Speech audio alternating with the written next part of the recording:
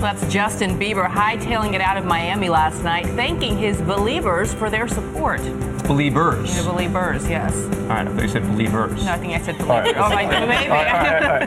That's his new video comes to light this morning following Justin Bieber's arrest on those DUI and resisting arrest charges. Allegedly shows Bieber behind the wheel of a fancy sports car as it tears down a street in Miami. ABC's Matt Gutman has been on the case and has the latest from the Biebers, father and son. It's the first video of Justin Bieber's alleged drag race down a Miami Beach street. You see Bieber's rented yellow Lamborghini and his friend's red Ferrari flash by, and then their entourage's SUVs. Finally, the police crews are racing to catch up. That officer ultimately busting Bieber. Mr. Bieber, you are charged with the following: DUI, alcohol or drugs, resisting without violence, and driving with an expired driver's license. Police say Bieber admitted to having alcohol, pot, and prescription medication in his system. If convicted, he faces up to 6 months in jail.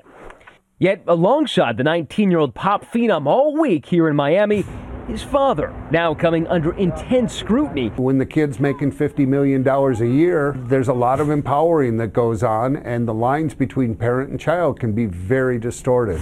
Daddy Bieber battled back, tweeting, "I can protect my kids, but I can't protect them from you and your lies." Bieber's camp hasn't released any official statement, but on Friday, the Bieb Instagrammed this. Yep, that's a match frame of him side by side with the king of pop, Michael Jackson, both hopping atop their SUVs after leaving jail.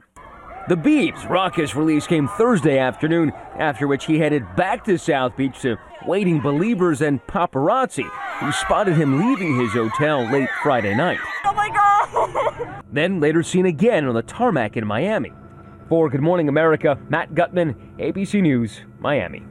And Dan, given his constant run-ins with the law now, we know the Justin is Canadian. Could he be deported? A lot of people are wondering if he can be sent back home. Theoretically, but not for these kinds of crimes. I mean, you'd need to have something far more serious than a DUI, a resisting arrest without violence charge, both misdemeanors. Look, if he does get convicted, again, needs a conviction on a more serious charge, is it possible? Yeah, but I don't think that's in the cards right now. Yeah, you think he'll still be here in the U.S.? Yeah, absolutely.